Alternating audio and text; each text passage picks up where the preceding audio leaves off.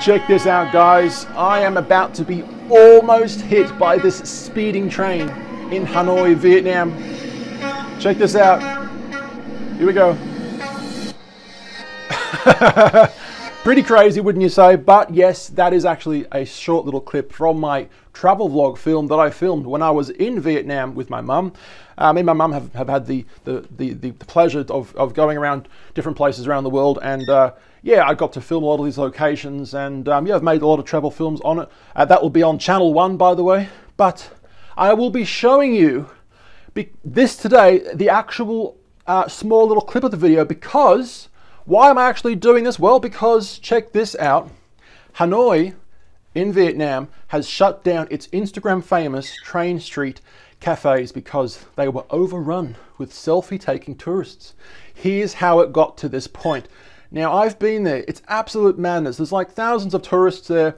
They've got their phones out and the train's coming from behind them. And it's just like, you know, oh, dude, get out the way. You're this close. Now, the train was literally this close to me, and I couldn't back up any further because there was a wall with like a jagged edge cliff type of jagged, I don't know, what would you call it? A really sharp looking fence material. And if the train had hit me, it would have cut my head off, quite literally. Now I'm going to show you the video in a second.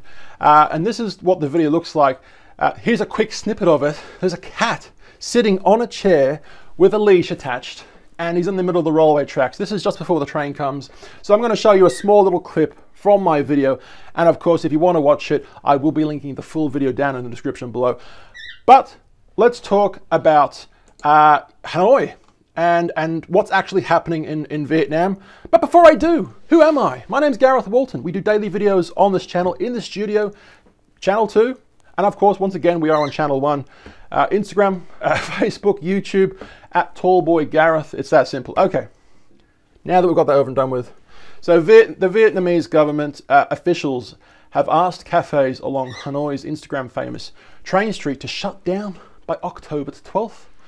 The tourist hotspot is known for its single train track that runs perilously, how do you pronounce this one?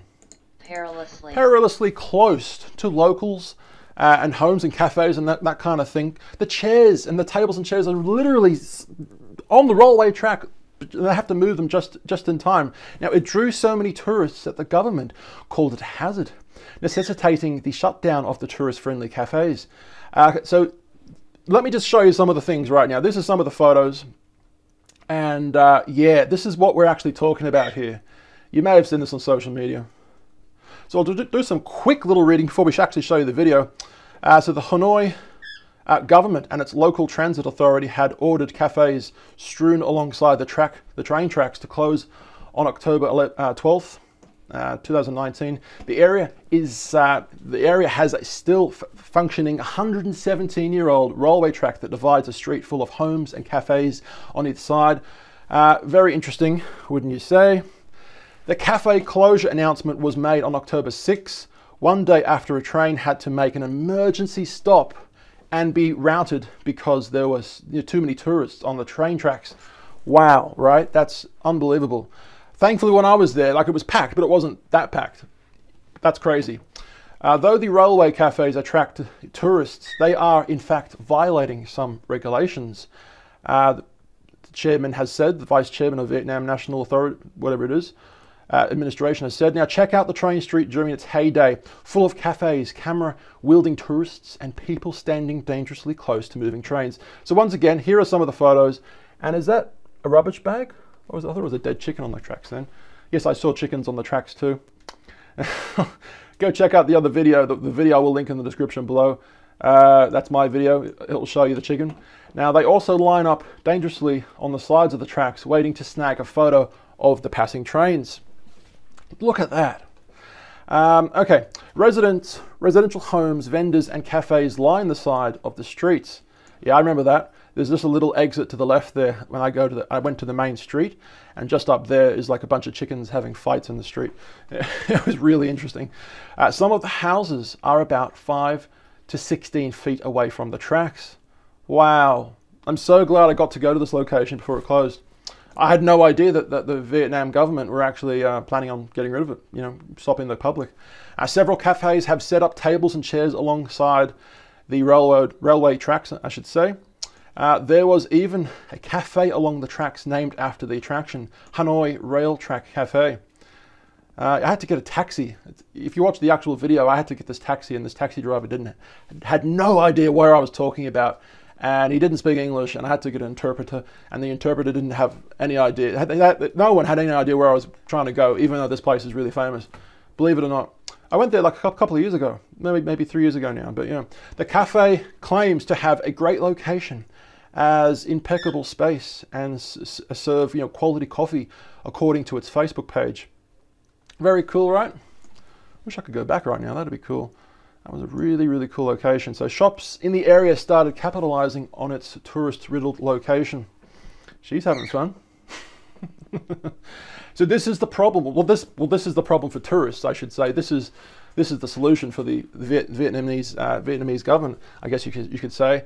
So the barricades are there now. Along with the cafe closure demands, authorities have put up barriers to block the walking paths, so you can't walk down there anymore. Interesting.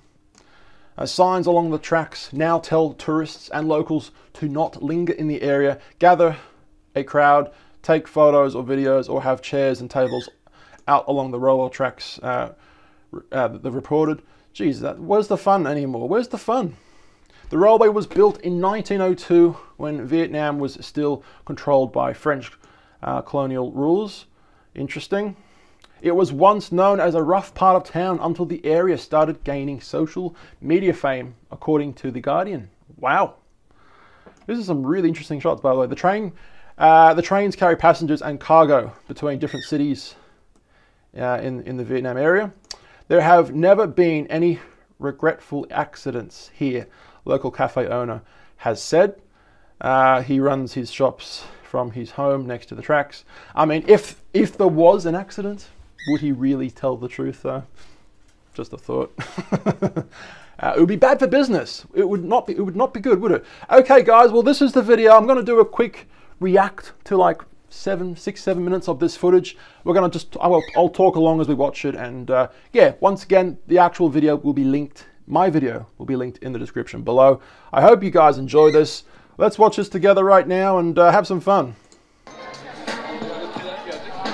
So the cat is strategically placed from the owner, I guess you could say, and attached to the chair. And I'm making whistling sounds, so the cat looks at me. That's pretty cute. I hope someone moves in before the train You guys comes, can see me now. That would be a good situation. That's going to be a squashed pussy, and I like my pussies not squashed, thanks. Yeah, absolutely. I like my pussies absolutely plump. Take a look at this pussy right here. There we go. Boom. Very cool. That's my pussy right there. Let's continue. Okay. Too much distraction.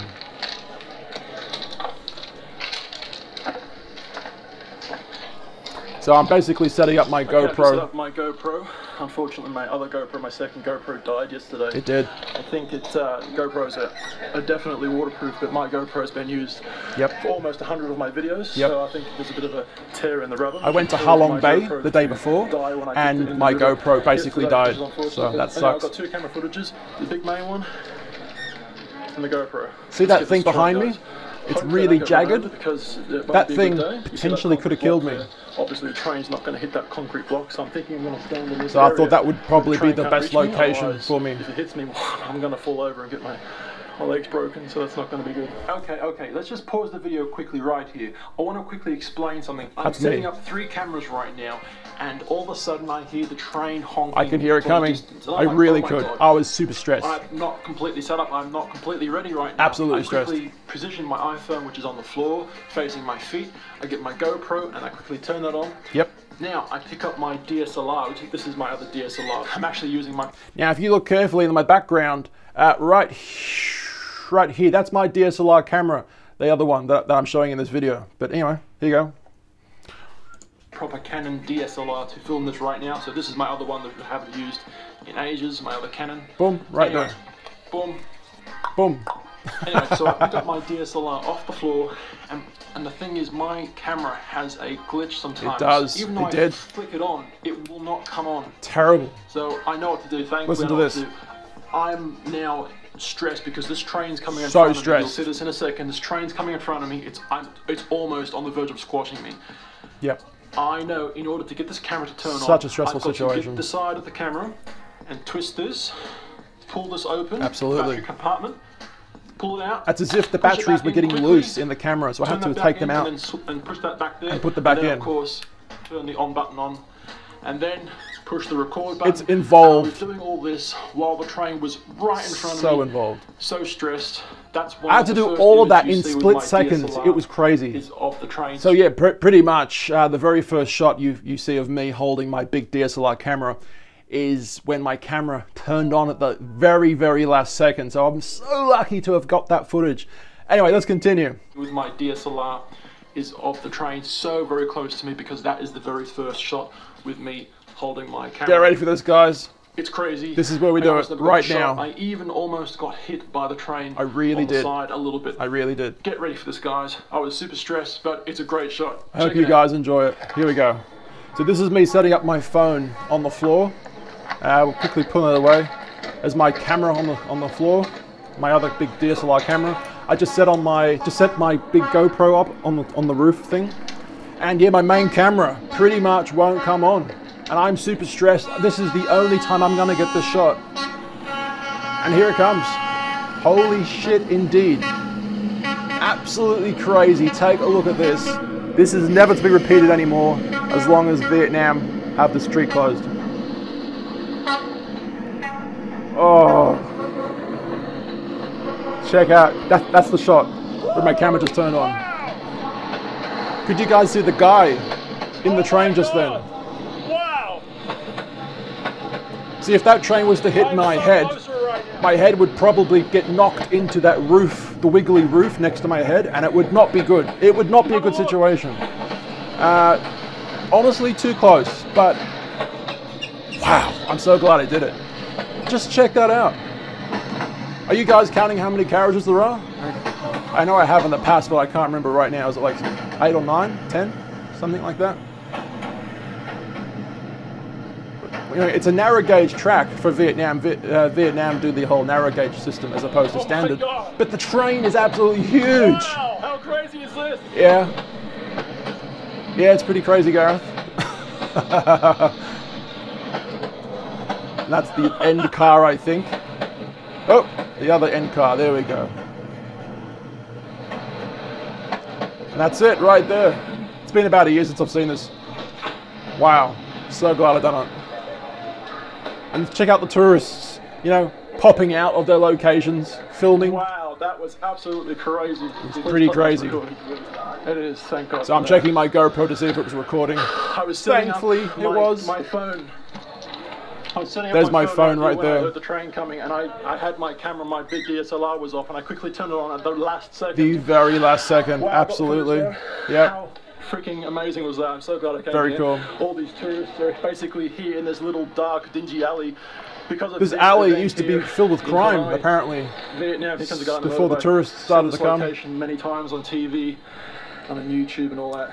So Wow. yeah, only So happens glad I one state. so glad my Once taxi it made it in time. only happens during the day once and during the night once, so twice daily. And this is some really cool shots of an unedited replay. Check that out. I wanted to add this little segment so you guys could see the unedited version to see how crazy it was for your own eyes, you know, without me editing it in some cool way, you know. I'm so closer right now. So the GoPro is the top left, iPhone Have a look. bottom, and my DSLR Canon 7D Mark II was on the top right. It's absolutely nuts, eh? Just move my head for a second. Wow. There you how go. crazy is this? It's pretty crazy, past Gareth. Future Gareth says it's pretty crazy. It's pretty cool, hey? If you ever get the chance to go to Vietnam, I highly suggest it. Honestly, really, really great location. So glad I went. And there's me doing some of the selfie snaps. Wow. I hope someone moved Trying that to be an away. influencer. I don't want no squashed pussy. No squashed pussy. No squashed pussy. I like my pussy natural and plump. Thanks. No squashing to the pussy at all. Thanks. I don't know what I'm saying. I'm just recording myself. People are watching me. Have a look down here. And then I do a time lapse after this, but we're not going to show you the time lapse. If you want to see the rest of the video, once again, we'll be linked down in the description below. Guys, thanks for watching. We do make daily videos on this channel 2, but of course we are on channel 1 where we make travel films on there every now and then when I can get around to it. I love you guys. I've been told. My name's Gareth, and I'll see you for tomorrow's video. Give us that sub, guys.